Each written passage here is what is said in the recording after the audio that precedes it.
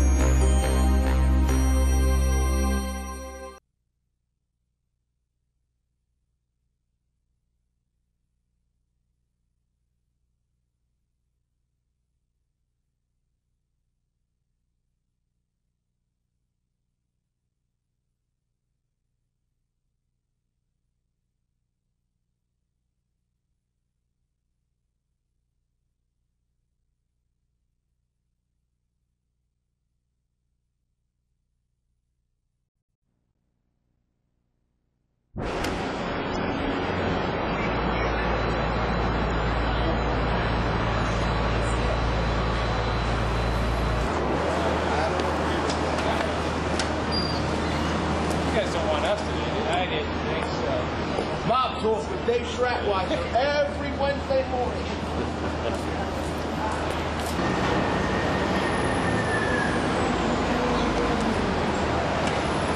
There is George if it's in the Inquirer. It's true Anastasia. So there goes George if it's in the. The defense tried to raise serious doubts concerning Merlino and other defendants' involvement in two murders, one of them the 1998 hit on Anthony Tura.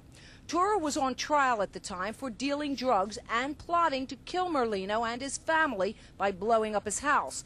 The threat was captured on an FBI tape played during the previous trial and again today. When he was in the house 2, 3 o'clock in the morning, 4 o'clock in the morning, the cops are going to leave him. They're not going to watch the house. They're going to leave him. That's when you just dump them grenades right in there with a couple of explosives and blow that. You can't hit it, see it come. Merlino's attorney Edwin Jacobs attempted to show the jury that Merlino did not retaliate and kill Tura, nor were Merlino or any of his co-defendants involved in the 1995 murder of Billy Veazey. Jacobs pointed out that both Tura and Veazey were dealing drugs and may have had lots of enemies. There were multiple cooperating witnesses blaming various people for a given killing, and somebody selected which one to believe and which one to present in this prosecution. I mean, they can't all be telling the truth. The next major government witness to take the stand will be Ronald Previte. Previte is a former cop who was initiated into the mob by then-boss John Stanfa and then became an FBI informant, wearing a body wire for 2 years. He will testify against Merlino and the others on the charges related to drug dealing, stolen property, gambling, and extortion.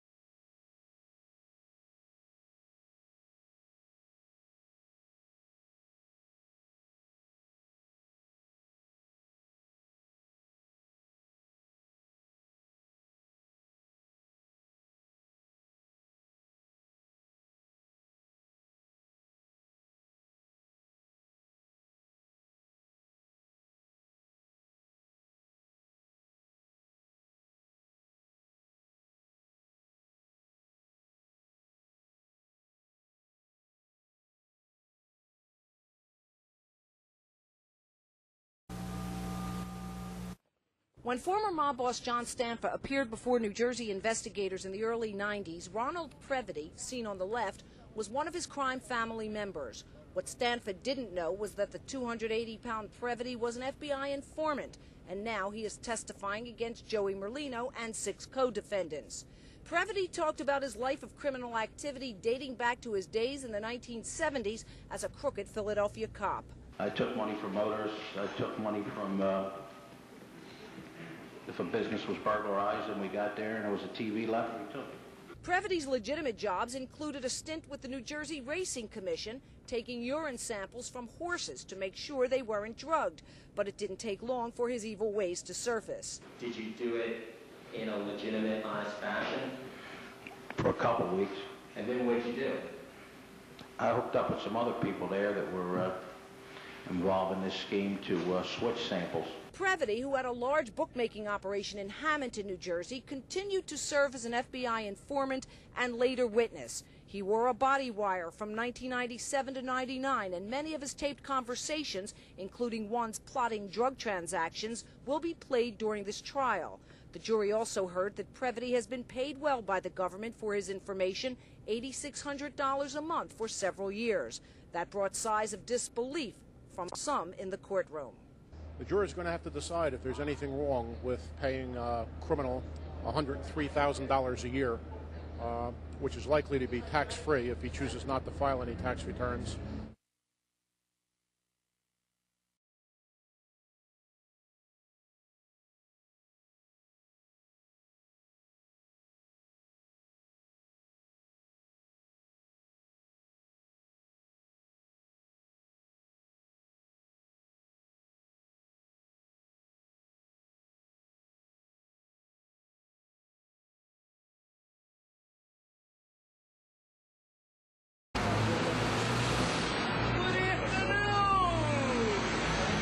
Angelo, Yes, buddy.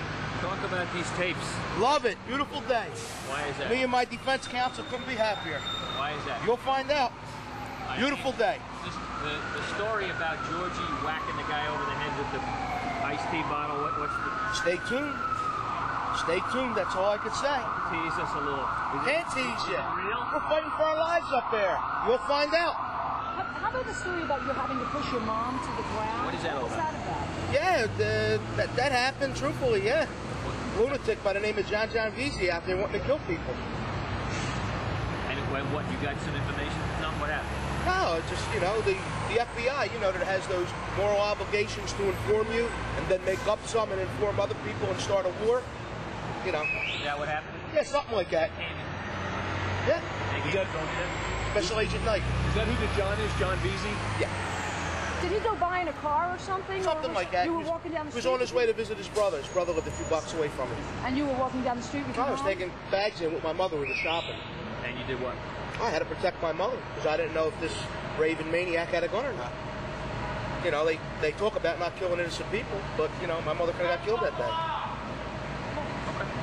Thanks, All right. And was this after the FBI had informed you that there Yeah. could be a threat on your life? Yes. So John is the one you were looking at. No, it was looking at anybody. Right, soon after or right after they warned you? Or Sometime after. we're talking what, 96, 94? Yeah, sometime. Myself, Dutchie, and Kawadi were notified the same day. You think that works? I'm just raise some more things.